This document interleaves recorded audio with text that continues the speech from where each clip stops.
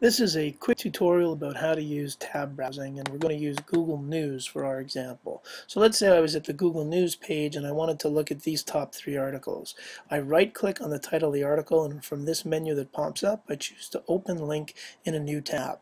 I'm going to do the same for the other articles that I'm interested in reading. Open all of them in one swell swoop, and there you go across the top. You can see that in one window I can more or less navigate through 4 or even more different websites.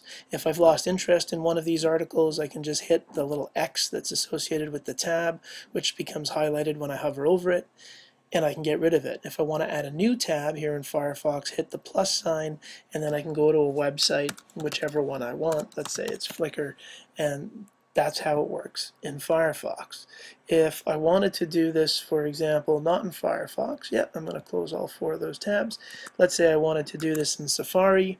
It's pretty similar. The right click works as well. The other thing that you can do besides a right click is from your file menu, choose to open a new tab. You can see I'm on a Mac, and so you've got the command key and type the letter T. That will also open a new tab, or on a PC it's Control T, and that also works to open a new tab. And that's how this works in Safari. If you were going to use Chrome, it's the same sort of thing, but there's another way to do it aside from the 2 that I've just shown you. Right click, open new tab. From the file menu, choose a new tab, or there's this little plus sign here. If you hit that plus sign, it opens up a new tab, and you can go to any website that you like and see it.